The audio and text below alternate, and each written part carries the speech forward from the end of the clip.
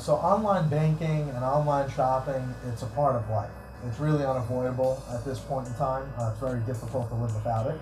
However, when you are online, you want to be careful. So make sure anything, any website that's requesting private information like your credit card number is secured. So you'll see HTTPS indicating that there's a level of SSL encryption there.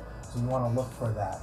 In addition, many credit card vendors now are offering one-time virtual credit card numbers. So if you're going to make a purchase online, you can request a one-time use credit card number and use it just for that transaction.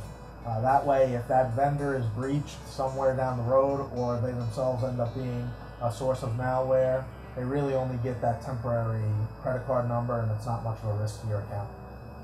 There are actually many very effective measures that the user could take to prevent these phishing websites. For example, the most effective ones is pay attention to the little icon on your browser. If you're using a well-known browser, all of them provide this notification when you're hitting on some websites whose identity cannot be verified.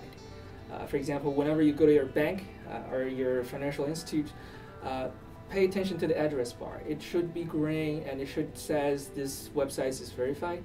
But if you stumble upon a website that looks exactly like your banking websites, but the browser doesn't say it's verified or even pop up something say this identity is not verified, then definitely it's a phishing website. Try to avoid that.